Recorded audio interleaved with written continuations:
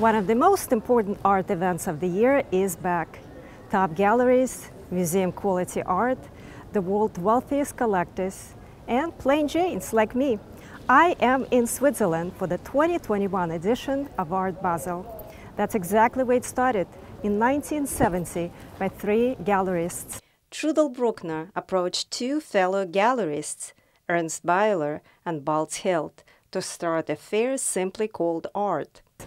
Last year would have marked its 50th anniversary, but the show was cancelled due to the pandemic. What's new this year is wristbands. Everyone who goes inside needs to have a wristband that certifies that you're COVID-free. I already got my press badge and I'm going to get my wristband now. I'll see you inside. On my way to the COVID certification shed, there is a live performance here on Messeplatz. It's called Tears by British artist Monster Chetwynd. Once the certification is done, I'm finally heading inside.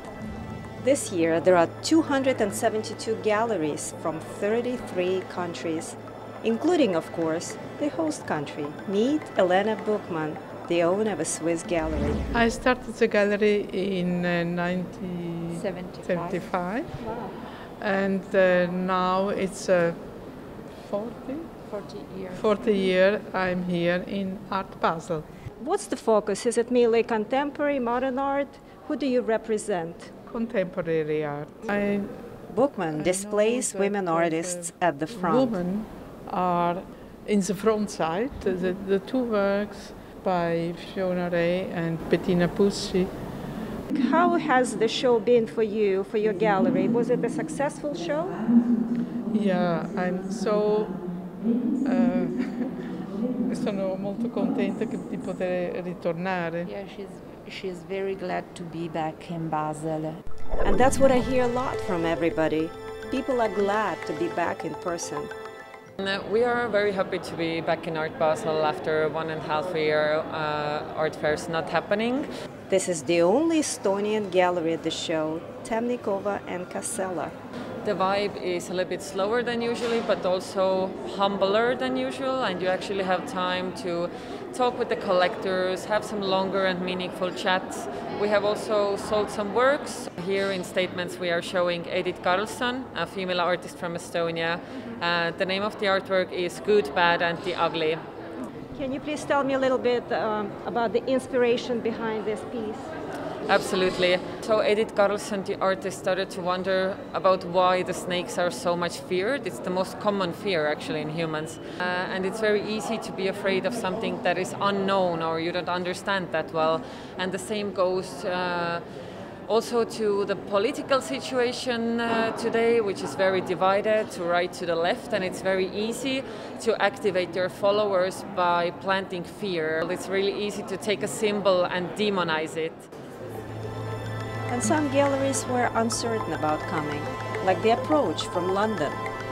This is the first art fair that we've all been to since the pandemic, and you know, we were perhaps a little bit hesitant at first about what that could be. So they're splitting the booth with another gallery, Kate McGarry.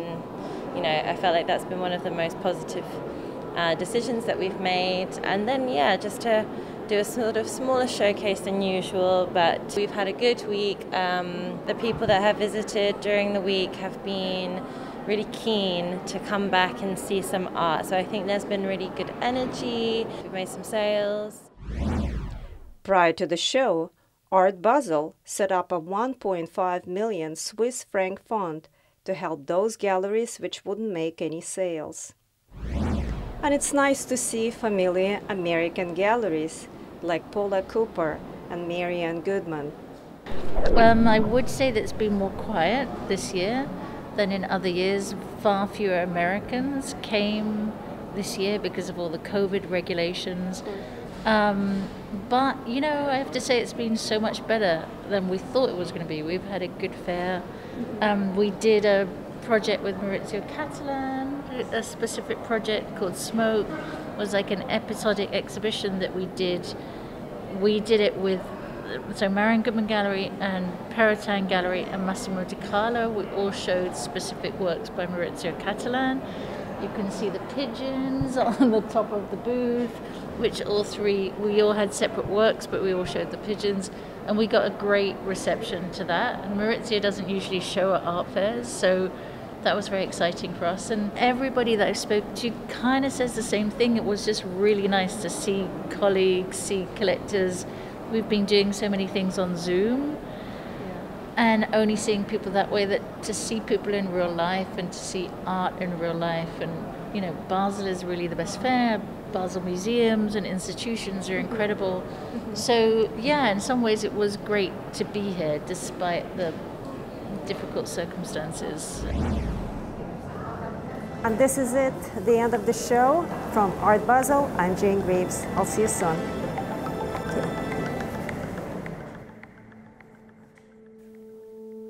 And postscriptum. Right outside there is a vintage Mercedes-Benz bearing Russian license plate, but two figures embracing inside. It's the Pace Gallery's installation called The Outsiders by Elmgreen and Dragset, two Scandinavian artists. Art is a political statement as never before, and it teaches us acceptance and tolerance.